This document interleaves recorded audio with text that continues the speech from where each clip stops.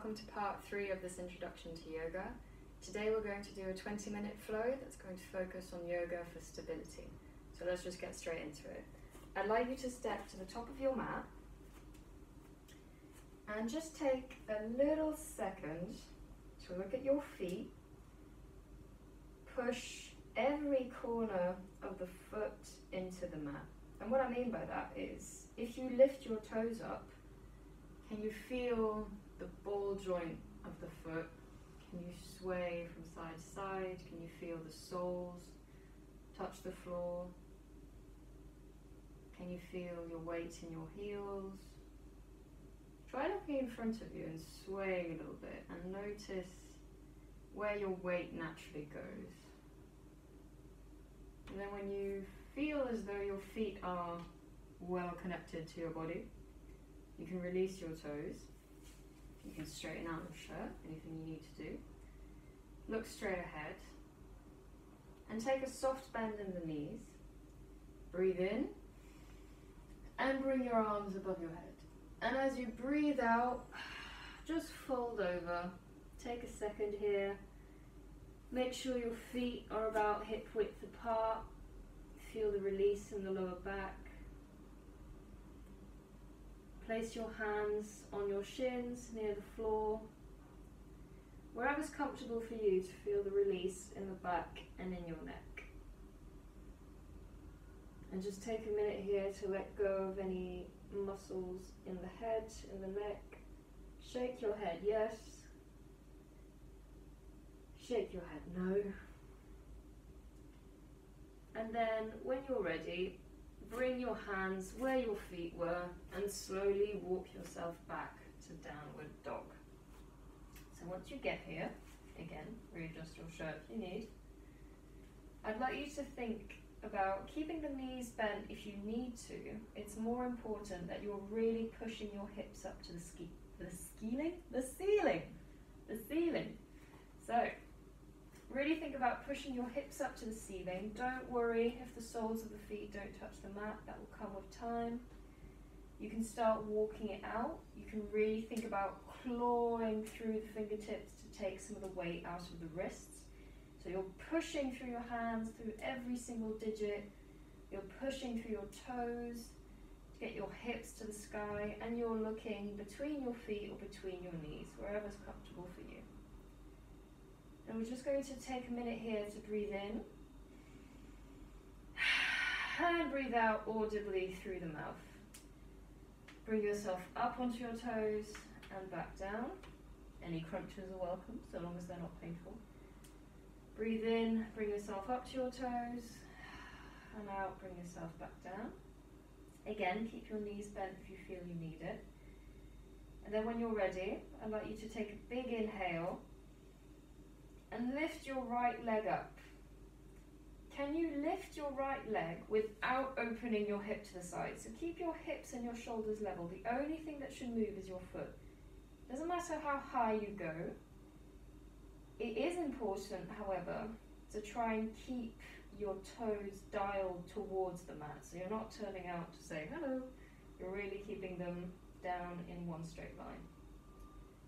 So you might start shaking a little bit here, that's welcome. And now you're going to breathe in, and as you breathe in, I'd like you to tilt your weight forward and bring that right knee forward until you're in a sort of plank position where you're curling over your knee. Can you think about really bringing that heel towards the glute? Can you bring that knee towards your face? And now I'd like you to exhale and push it back to where it came from. So as if you were pressing an imaginary wall behind you with your right foot.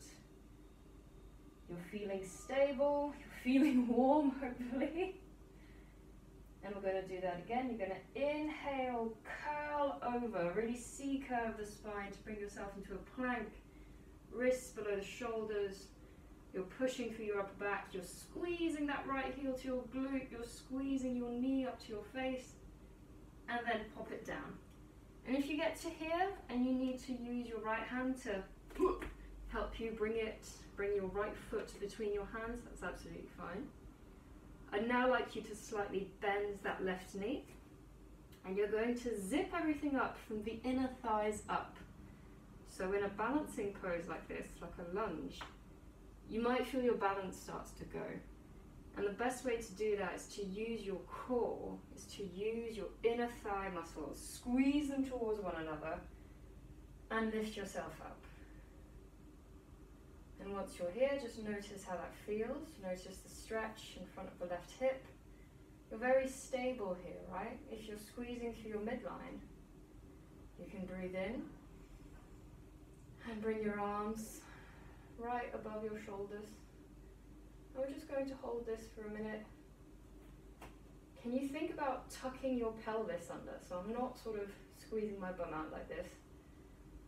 I'm really trying to keep a nice straight line, as if my body were between two panes of glass, and I'm going straight down.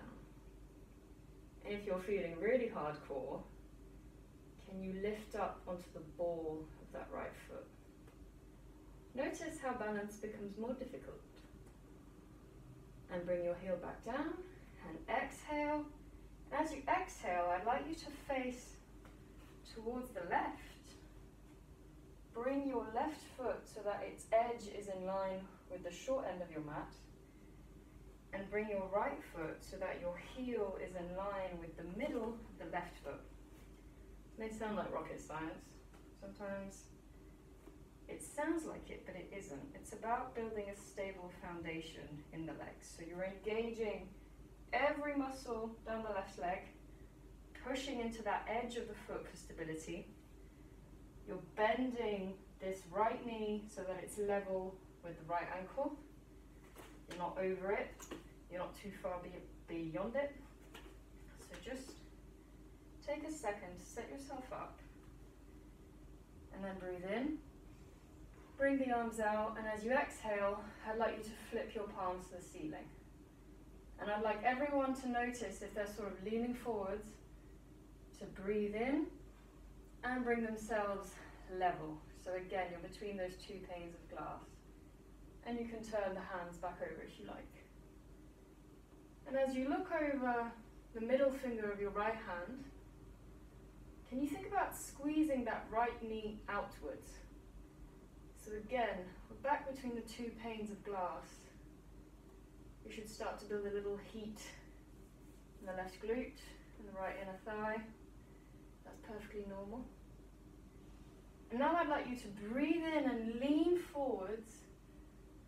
And as you breathe out, can you bring your left hand to your left thigh and bring that right hand up above your head? You're in a peaceful warrior. And take this opportunity to sink a little lower in the hips. Keep breathing. And now I'd like you to breathe in. And as you exhale, bring yourself back to Warrior Two. And cartwheel your hands, right hand first, then your left, to frame that foot again. And just take a second here to rock in your lunge from front to back. And when you're ready, you can either go from all fours and into your downward dog, or from this lunge position, can you think about hollowing out your abs, squeezing that foot up like we did, and bring yourself straight back to downwards dog this way. And when you get there, exhale, shake your head a little bit, walk through the feet if you need to. Let your breathing return to normal if you were out of breath. And again, claw through those fingertips, push through your hands, through your fingers. Can you roll your shoulders so that they're not all the way up in your ears, but they're very firmly, very stably pushing into the ground for you. And when you're ready, we're going to repeat that sequence on the other side. So bring your left leg up, don't hit your table. Again, keep those toes dialed down as if you're pushing or you're kicking a wall behind you. Notice if it's different and if it's more difficult to stay stable on one side rather than the other. Again, it doesn't matter how high you lift that leg, so long as you're squeezing that glute to bring it high and your hips are still level with your shoulders. And now you're going to breathe in, tilt your weight forwards, look between your hands, push through those shoulders, bring that heel up to the bum, that knee up to your face, and as you exhale, push it back. Take a minute here, one more breath, and then breathe in, curl yourself up into a little ball. You're a very stable 3-point plank here. Bring that glute and that heel to meet that knee towards your face, towards your torso, and bring it up. And again, if you need to use that hand to bring your foot between your hands, that's absolutely fine. So again here, set yourself up, begin with your foundation. So bend that back knee a little bit, squeeze through your inner thighs. Can you hover your fingertips above the floor? And then bring yourself up slowly to rise. Again, notice the opening in that right hip. Readjust if you need, make your stance a little bit more narrow, a little bit longer. Notice if your feet are currently on the same line. You may want to split them a little bit so that they're 1 foot in front of each hip. Your hips are facing towards the front, shoulders are facing towards the front. You inhale, bring your arms up. And breathe out, tilt that pelvis under. Really focus on that stability, on your middle, that's keeping you together, that's keeping you upright. Keep your shoulders relaxed. And if you're feeling hardcore again, lift up into the ball of that front foot. Notice the engagement in the calf. And then exhale, release. Inhale. As you exhale, turn towards your right. Again, set your feet up in a way that works for you. So I usually begin by setting up my back foot. Edge of the foot is parallel to the short edge of the mat. Then I draw a line and I try and continue that line with my other foot. I bend my weight into my hips, making sure that that knee is tracking over the ankle. And then I look up, breathe in, open your arms, and as you breathe out, flip your palms. And again, can you notice how you might naturally be leaning towards the front? That's perfectly normal. Just bring yourself back. Imagine you are a tree or a column or something very straight, very sort of stable. And that column begins here. It rises all the way up to your head, as if it were a spine. Look at that. And your legs are the stable building blocks. I'm saying this so that you're not thinking about the burn of the lunge, of course. So now you're going to think about squeezing that left glute, squeezing that left knee out to the side. And as you breathe in, can you lean forwards, place your right hand on your right thigh, and flip it. Look at your left hand. Feel the stretch down the side of the left body. And sink your hips a little lower. Notice if you find the balance more difficult, if you find this pose easier. And then breathe in and bring yourself back to Warrior Two. Exhale, readjust for one last time. Breathe in. And as you breathe out, cartwheel the left hand first, then the right, and twist your legs so that you're back in our little plank, sort of plank lunge position. That's a technical term, plank lunge. And then again, you can either go through all fours, have a little sway, sorry. Make sure that your legs are feeling okay. You can either go through all fours to go in your downward dog, or you can push through that back leg, curl up through your back, Bring that foot up and go straight into downward dog from here. And now we're going to do something a little fun. So just take a breather in your downward dog, pushing through those fingers, curling through the fingertips. Really take the weight off the wrists, feel it in your shoulders. And now you're going to look between your hands, and you've got a couple of options. I'll tell you least fun to most fun, in my opinion. You can walk your feet up slowly, one at a time, so that you're back in your forward fold, so that your feet are between your hands. You can do a lunge, where it's the same exercise that we just did, and you meet one foot up to meet the other. Or you can breathe in, bend your feet, bend your knees, coil yourself up and hop to the front of the mat. And you'll notice that as you hopped, you exhaled. And we are all going to meet in this forward fold position. You're going to drop your head. You're going to push through your heels. You're going to roll yourself up slowly. And you're going to take a minute. Bring your hands out to the side. You can squeeze the fingers together and leave your thumbs out. Sink the shoulder blades down the spine. Breathe in, and breathe out. Very good. And now you're going to take your right foot and you're going to swing it behind you so that you're facing the front, you're facing your right edge or the left edge. And your feet are more than one hip width apart. And now we're going to make sure that our feet are facing forwards.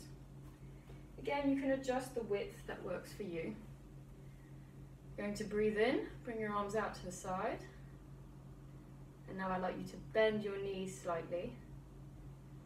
And you're going to push your hips back and glide forwards. And your head is still looking straight down.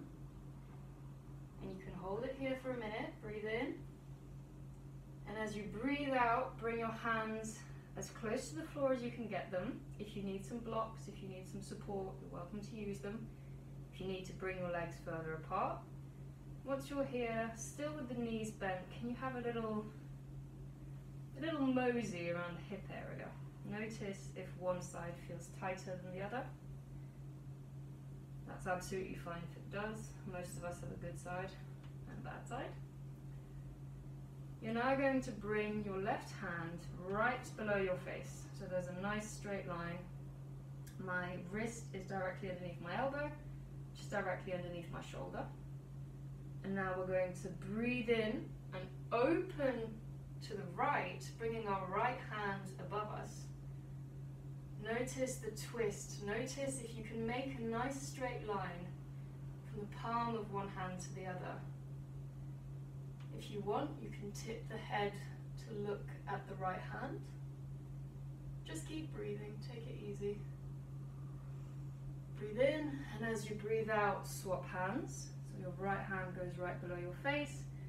And it's as if you're drawing a bow. You're opening up the chest and the shoulder over to the left side. Keep a slight bend in your knees. Experiment with swaying a little bit back to front if you like, or side to side. Can you get that nice long extension? Breathe in, and as you breathe out, get a hip pop. Bring your hands underneath your shoulders, and for a minute, I'd just like you to lift yourself up to your fingertips, looking straight ahead with a flat back, bend those knees. And just exhale, release, fold over, let your head go. Flop about with the arms if you want. And now we're going to place our hands on our thighs. We're going to make sure our knees are bent for this one. We're going to breathe in and slowly roll ourselves back up. The head is the last thing to come up. Notice how you feel. Dizzy is a possibility, don't deny it. And once you're here, just take a second, bring the hands together at the heart, push your thumbs into your sternum, bring your shoulder blades down the back, hugging the spine, and just look straight ahead for a minute. And now you can either jump your feet together, try doing this without looking down at your feet, or you can heel toe the feet in. I'm going to do a mix of both to demonstrate. So that was heel toe, and then this is a little jump together. Very good. And now just to close, we're going to finish with a posture that can be done with a block or a cushion underneath your hips. So if you need to grab one, please have one at hand. Bring yourself down to the floor, so just bend your knees, lift the heels off the floor, and then sit back on your bum. Here we go. Land with a nice little thump, ideally. I'm joking, you can do a thump, I don't mind. Then bring your legs out in front of you. Place your hands under your glutes and just wiggle the fleshy part of the buttocks out of the way so that you can really feel the sit bones going into the floor. You may need a block or a cushion for this if you find it challenging to sit up straight, if you can already sort of feel yourself rounding here. If not, I'd like you to flex your feet. Try and curl your big toes forwards towards your face as if you were, you know, having a circle of energy from forehead to hips to feet to toes to back to your head. You know what I mean. Bring your hands on either side of your hips. I'd like you to tense the muscles in your legs. If you can you lift your heels off the floor a little bit? Sit up nice and straight and just look straight ahead. Your shoulders are relaxed and you should be a perfect straight angle. Engage your core and then relax the feet onto the floor if you had them hovering slightly. And now just place your hands on your thighs, let your feet go. Bring your legs in, and as a little counter posture, bring the heels of the feet together, the soles of the feet together. Your knees are facing wide. Again, if you need to move some fleshy flesh out of the way, sounds gross. Or if you need to sit up on a cushion, please do.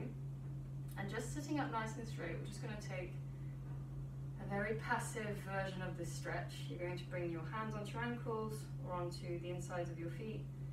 Sit up nice and straight, shoulders relaxed, and I'd just like you to take a minute. Breathe in, breathe out, notice how the shoulders lower. Breathe in again, close your eyes if you feel comfortable.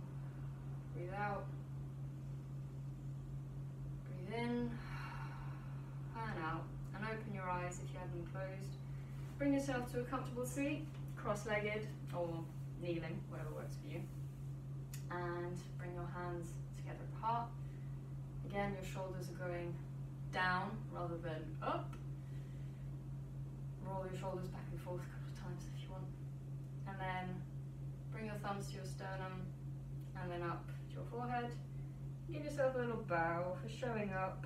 Hopefully this practice gave you some stability, if not mentally or emotionally, at least physically, you felt that you were stable. So thank you so much for joining me, and I'll see you all next week.